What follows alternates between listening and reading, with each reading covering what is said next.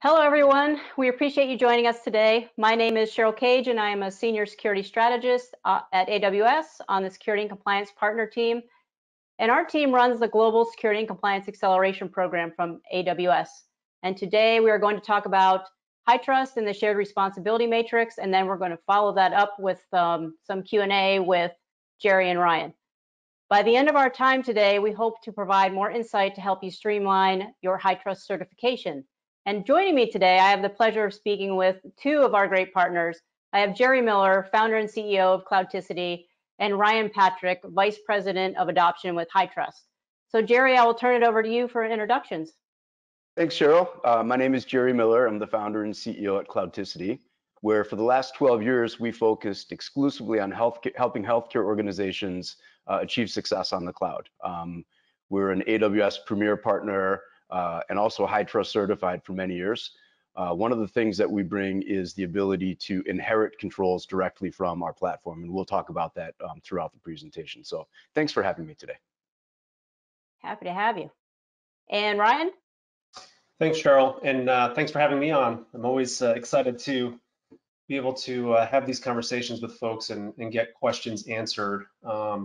So as Cheryl mentioned, I'm VP of Adoption here at HITRUST, and my responsibilities really reside in working with stakeholders in multiple industries, kind of understand what their current challenges are and how HITRUST programs, methodologies, and solutions can help meet those challenges, or conversely, take those back internally and further develop and improve what HITRUST is doing. And HITRUST is a standards development organization.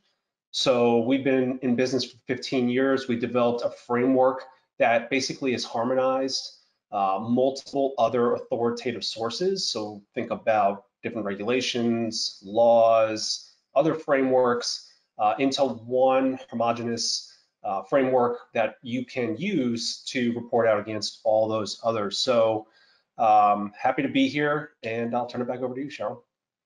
Well, thanks. We're happy to have you both, and I think this is going to be a great conversation.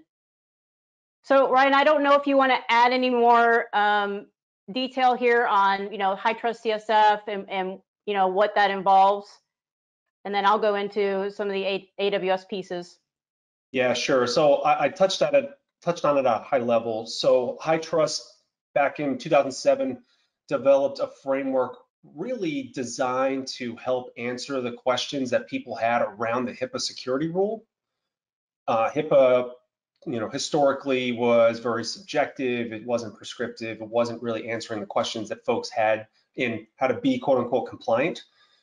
So the founder of the HITRUST Alliance went out and developed a framework and developed these controls that are very prescriptive. It actually answers the questions on what types of controls you should have in place, but not just the controls in place, but the maturity of those controls. So our framework looks at an organization from A to Z, everything from your hiring and termination procedures to what type of controls you have from a physical and environmental perspective, to third parties, to disaster recovery and beyond.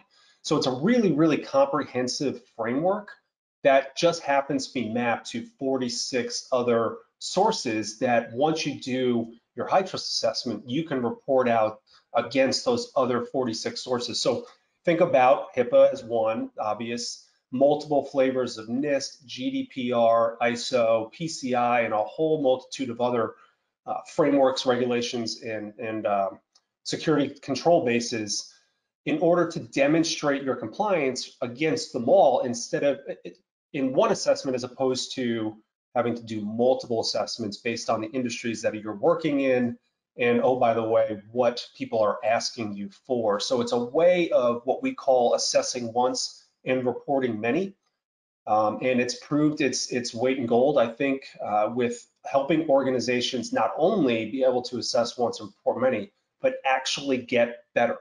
The shared responsibilities matrix, I personally believe, is one of the nuggets of gold that HITRUST offers that really no other framework in the world offers. So I'm excited to jump into it.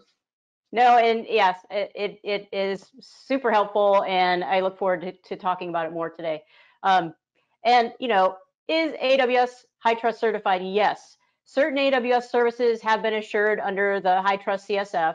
They have been independently assessed by a HITRUST certified CSF assessor as meeting the HITRUST CSF certification criteria. And we're currently at version 9.6. So you can deploy your environments onto AWS, and you may be able to inherit our HITRUST controls, though, provided though you are using in-scope services and apply the controls detailed within the HITRUST CSF. So to determine, like what Ryan was saying, those controls that AWS customers can inherit and those that are shared, AWS worked with HITRUST to create the shared responsibility matrix that is now available on the HITRUST site. And I think the new one was up April 2022, version 1.2. So, and additionally, customers can also view and download our AWS HITRUST certification letter from the AWS Artifact service. It's important to talk about shared responsibility when we talk about HITRUST. Just as AWS is HITRUST certified, customers that need to be HITRUST certified will have to go through the same process. And it is important that customers understand which components they are responsible for within the scope of services that comprise their environment. And this is where the AWS HITRUST Shared Responsibility Matrix, or SRM, and the AWS Shared Responsibility Model can help. So as you see here, the AWS Shared Responsibility Model, and everybody's probably seen this, it defines what you as an AWS account holder or user and what AWS are responsible for when it comes to security and compliance. So broadly described, AWS is responsible for security of the cloud. So we're protecting the infrastructure, the hardware, the software, the networking, and the facilities that help run the AWS cloud. And the AWS customers are responsible for the security in the cloud. So that means the security controls based on services or applications deployed in the AWS cloud, including customer data, operating systems, network and firewall, and client-side and server-side encryption.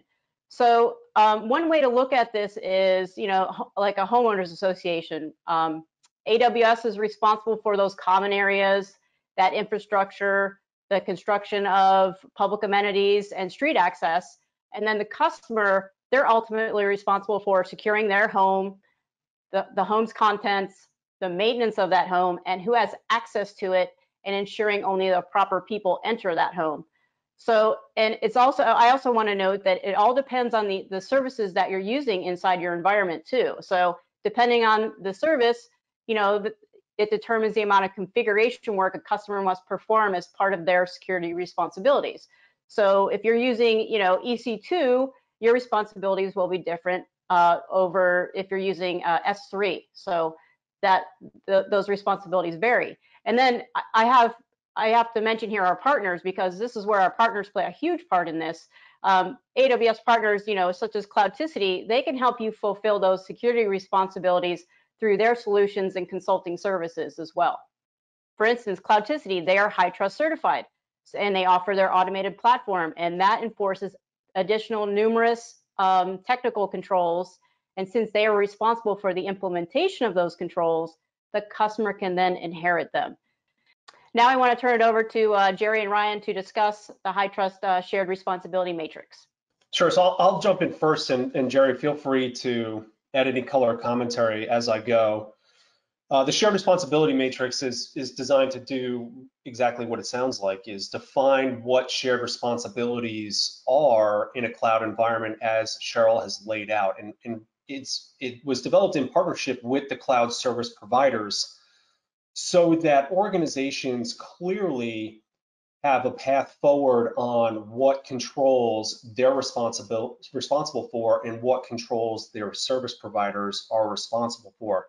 And where this really becomes important from a HITRUST perspective is HITRUST doesn't allow what's called carve-outs. So we want a comprehensive look at the environment that has been attested to and tested and validated, so that when that certification report is issued, the consumer of that report doesn't have to guess what's happening in the cloud environment because it wasn't in scope of the assessment. HITRUST wants a comprehensive picture, and what this does is it provides an assessed entity, the entity getting certified, the ability to attest on things they actually don't have any control over. And that's where what Cloudticity and AWS are doing provides tremendous value. And we're going to talk about this in a bit more detail further along in the conversation, but it's a huge time saver. So you couple the fact that you're getting a clear, comprehensive picture of the environment from a security and privacy perspective, you couple that with being a time saver. To me, that's why I said earlier, it's really a golden nugget. It's the genius built into the HITRUST methodology. Jerry, I'll turn it over to you. Any additional comments? Yeah, so thank you for that, Ryan. Cloudticity was fortunate actually to participate with HITRUST and a number of other organizations, including AWS, on the shared responsibility working group. And the reason the group was convened was to address the evolution of how technology and computing services worked.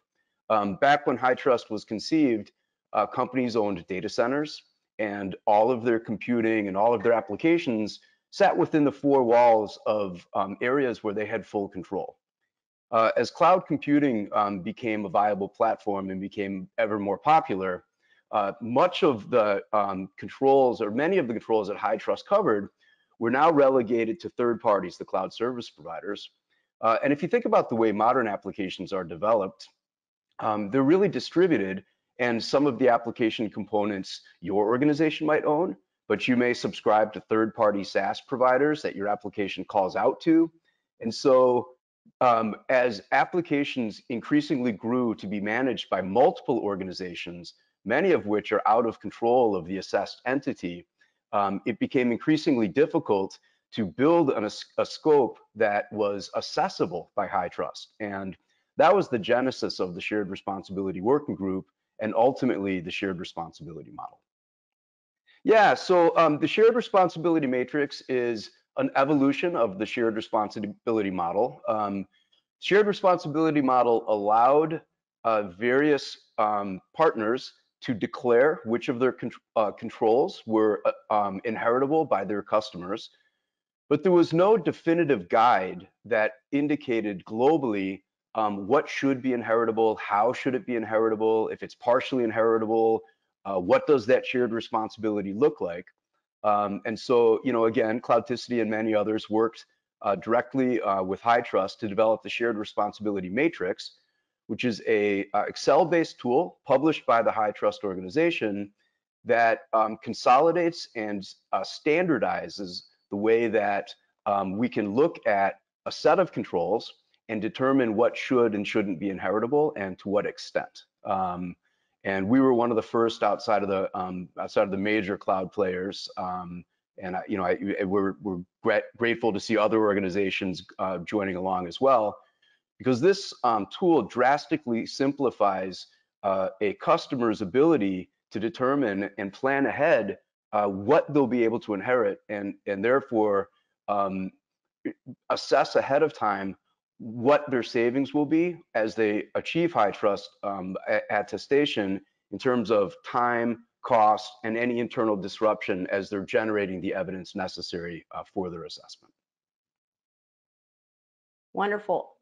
For the remaining time that we have, though, I want to ask both of you a few questions so we can dive a little deeper into, shared responsibility and HITRUST. These are some questions that my team gets pretty often about HITRUST and the inheritance process. So Ryan, I guess how does the SRM work when say a customer is going for version 9.6 of HITRUST CSF, but they're utilizing like the AWS 9.4 SRM. How does that work when they're implementing different versions of HITRUST? Yeah, that's a great question. And truthfully, it was not as clean as it probably should have been for a little while. If you, as an example, were getting assessed on 9.3 and AWS and Cloudticity were on 9.6, the controls, although the CSF is generally the same, it's the same set of controls, but the mappings may be different based on updates to the authoritative sources or new threat tactics that may change the controls a bit.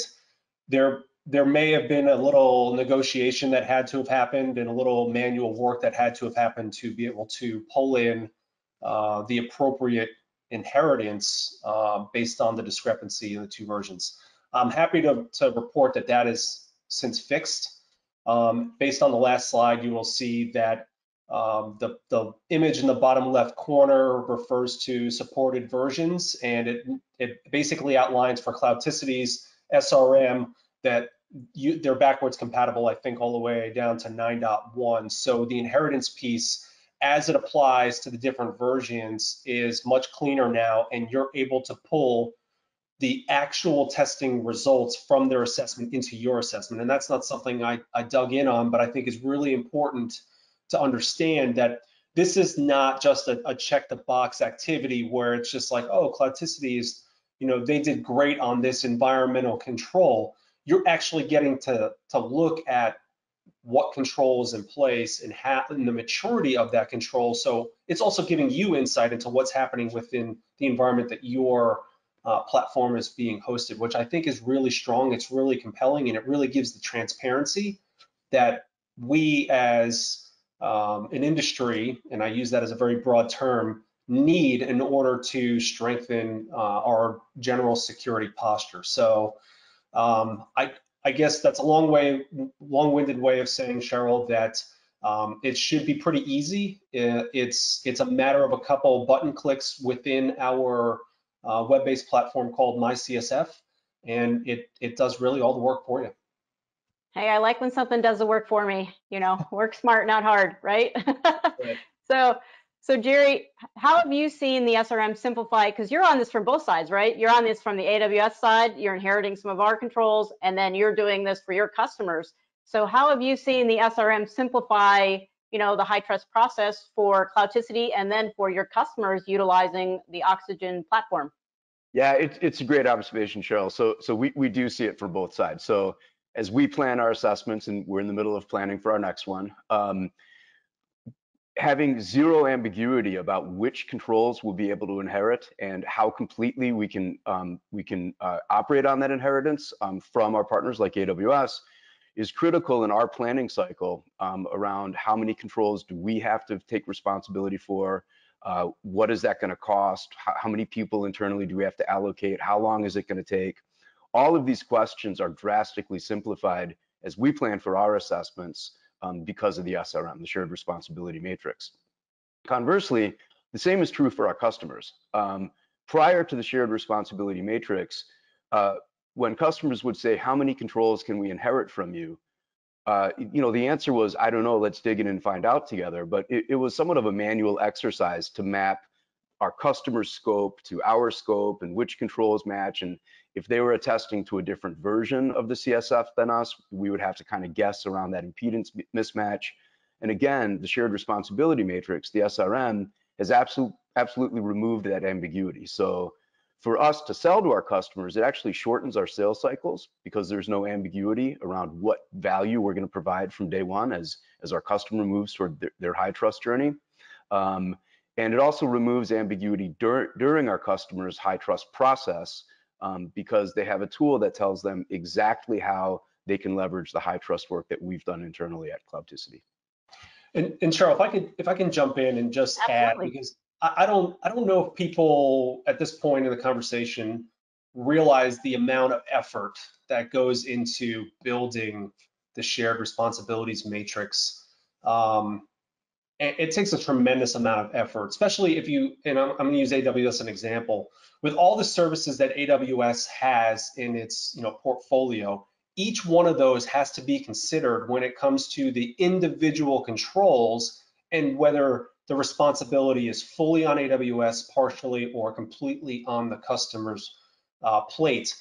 So, I mean, I applaud Cloudticity and AWS for that work because it is no small undertaking, but I feel just that it provides such value. And to your point, Jerry, when you're working with your external assessor to try to figure out timelines, when can we get certified?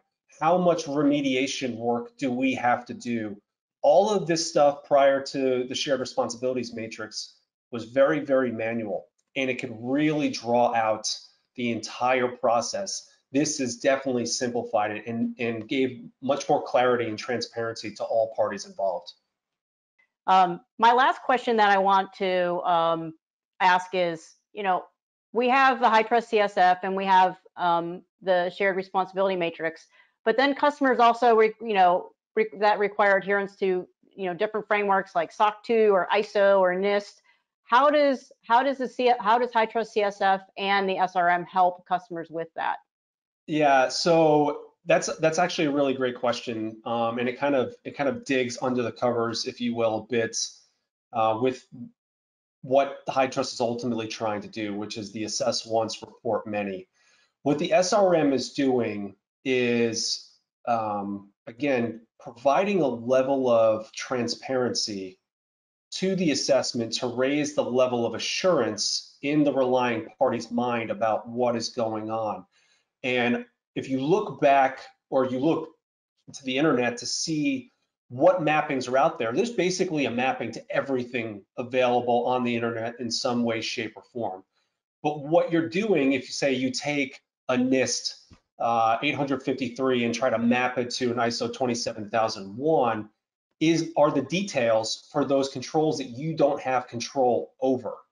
So the fact that we have the SRM in place and then we're able to report out, because we've done all the mappings to all these different authoritative sources, really changes the game with that level of transparency and raising the level of assurance to ensure that organizations on either side of the coin have a good sense of what is actually happening, because the days of saying, here's my security information, I'm not going to share it because I don't know what you're going to do with it, are over.